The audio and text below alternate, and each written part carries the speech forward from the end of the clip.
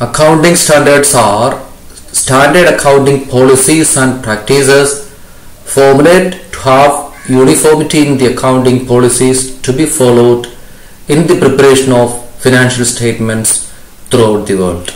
Accounting standards are policies and guidelines with regard to the principles and methods to be followed in the preparation of financial statements such as profit and loss account, balance sheet, funds flow statement, cash flow statement, etc. These are policy documents issued by government or other expert accounting bodies related with how the accounting transactions are measured, treated and disclosed in the financial statements. ലോകത്തെല്ലായിടത്തും financial സ്റ്റേറ്റ്മെന്റുകൾ തയ്യാറാക്കുന്നതിന് സ്വീകരിക്കുന്ന നയങ്ങളിൽ സമാനത ഉണ്ടായിരിക്കുന്നതിന് വേണ്ടി, അതായത് financial സ്റ്റേറ്റ്മെന്റുകൾ തയ്യാറാക്കുന്നതിന് വേണ്ടി സ്വീകരിക്കുന്ന നയങ്ങൾ ഒരേപോലെ ആയിരിക്കുന്നതിന് വേണ്ടി രൂപം നൽകപ്പെടുന്ന മാനദണ്ഡങ്ങൾക്കാണ് അക്കൗണ്ടിംഗ് സ്റ്റാൻഡേർഡ്സ് എന്ന് പറയുന്നത്. ഗവൺമെന്റ് അല്ലെങ്കിൽ വിദഗ്ധ അക്കൗണ്ടിംഗ് സമിതികളാണ് അക്കൗണ്ടിംഗ് സ്റ്റാൻഡേർഡ്സിന് രൂപം നൽകുന്നത്. Next it is importance of accounting standards. The following are the points of importance of accounting standards. First point, elimination of variations in accounting treatment. Accounting standards eliminate variations or differences in the accounting treatments in preparing the financial statements. Number two, helps in the disclosure of information. Accounting standards helps in the disclosure of such information, the disclosure of which may not be compulsory as per the law.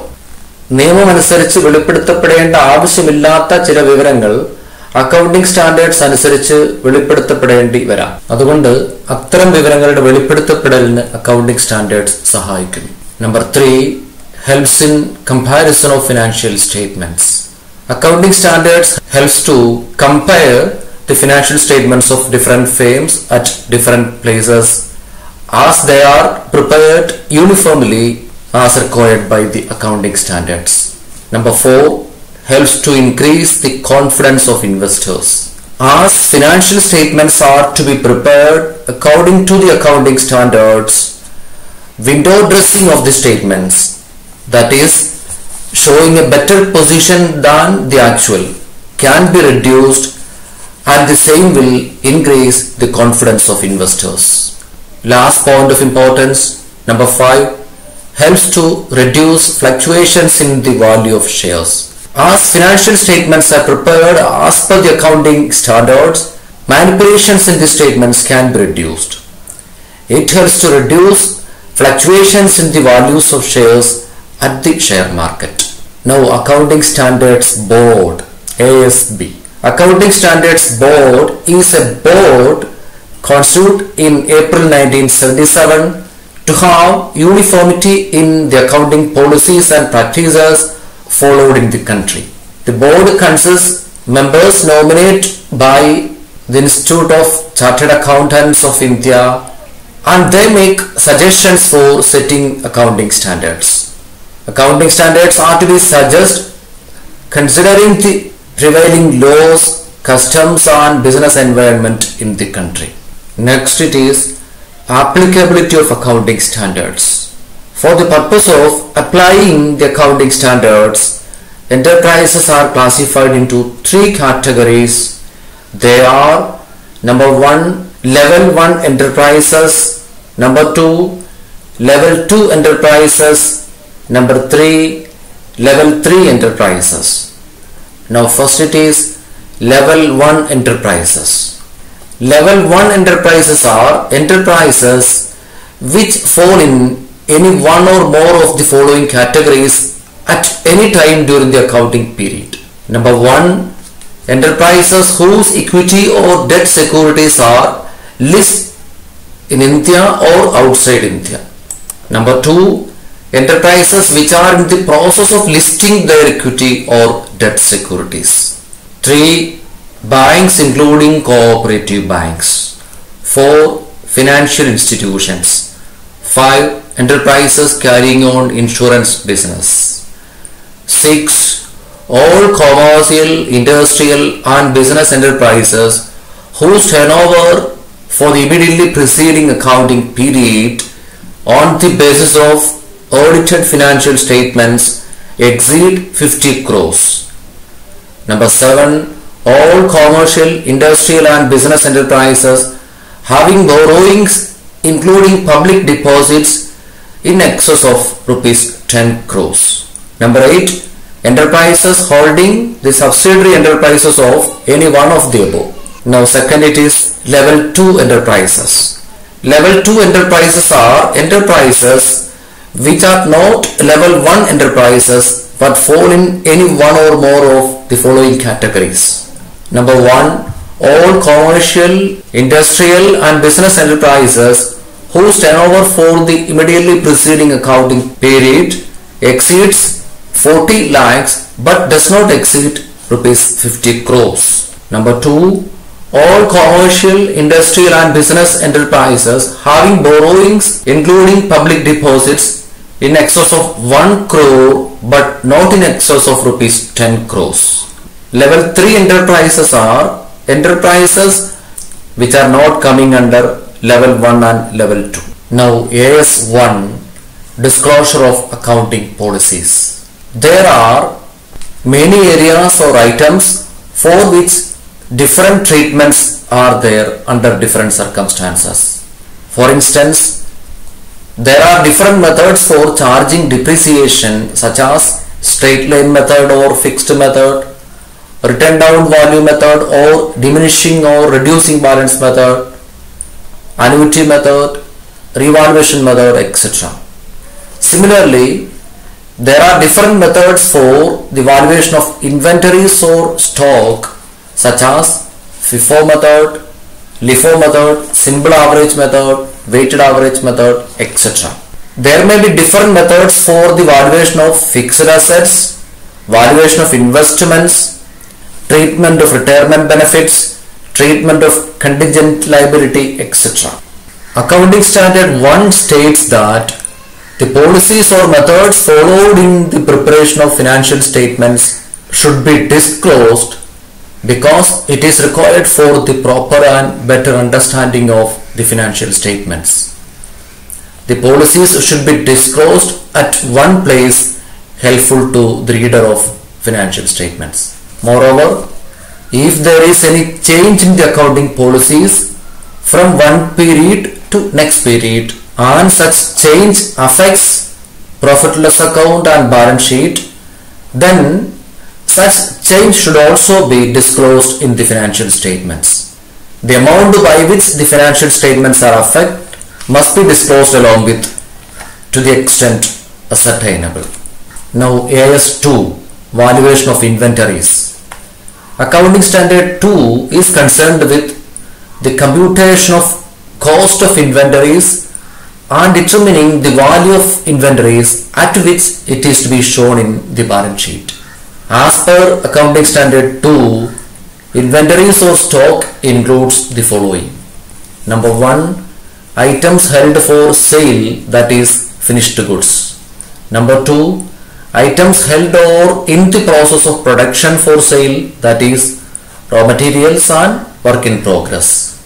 Number 3, items of materials and supplies to be consumed or used in the process of production or rendering of services, that is stores, spares, consumables, etc. According to Accounting Standard 2, inventories should be valued or measured at cost to price or net realizable value, that is selling price less cost if any to bring it to saleable condition, whichever is lower. AS9, revenue recognition. Accounting Standard 9 deals with the time when the revenue be recognized as earned in the profit loss account. According to this accounting standard, revenue from sale of goods or rendering of services should be recognized at the time of the sale or rendering of services. However, if at the time of sale or rendering of services If there is any significant uncertainty in the collection of revenue, the revenue recognition, that is the time of revenue recognition, is postponed, and in such a case revenue should be recognized only when it becomes certain that it will be collected.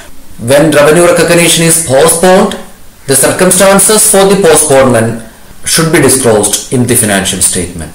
വരവുകൾ നേടിയതായി profit loss അക്കൗണ്ടിൽ അംഗീകരിക്കുന്ന അല്ലെങ്കിൽ കണക്കാക്കുന്ന സമയവുമായി ബന്ധപ്പെട്ടതാണ് ഈ accounting standard.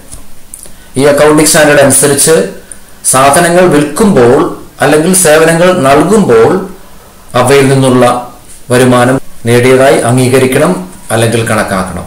അതായത് പണം കിട്ടണമെന്നില്ല, കിട്ടാനുള്ള അടിസ്ഥാനത്തിൽ അത് നേടിയതായി കണക്കാക്കണം.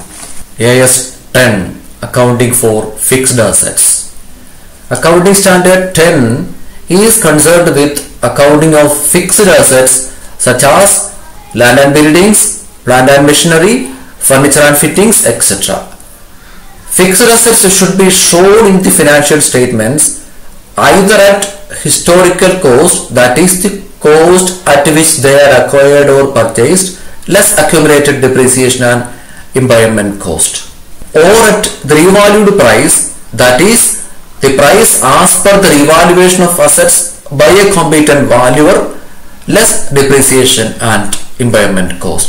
When a fixed asset is revalued, an entire class or group of assets should be revalued.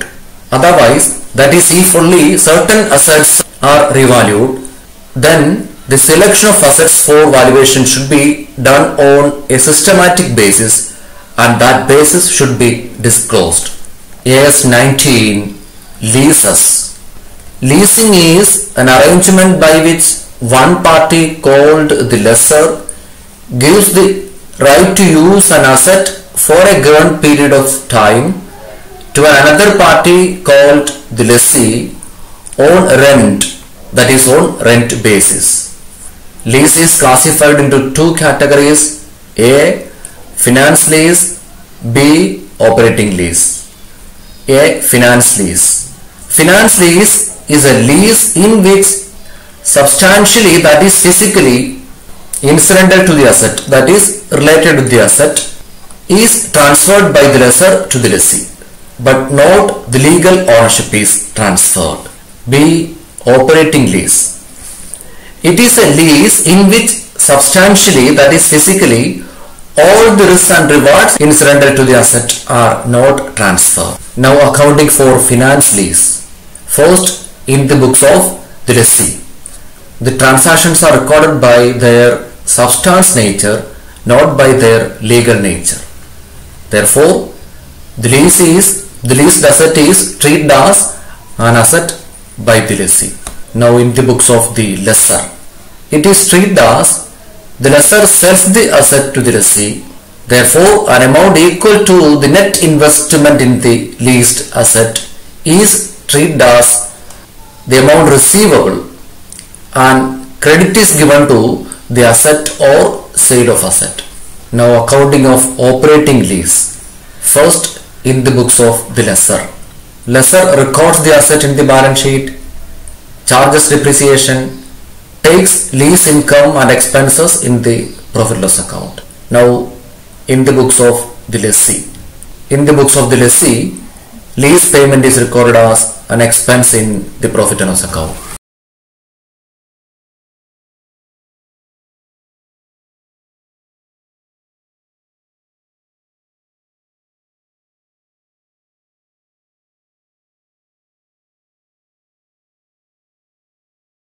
For the easy access of the classes, please subscribe the channel. It is free by clicking the subscribe option, and for getting notifications, click the bell icon below.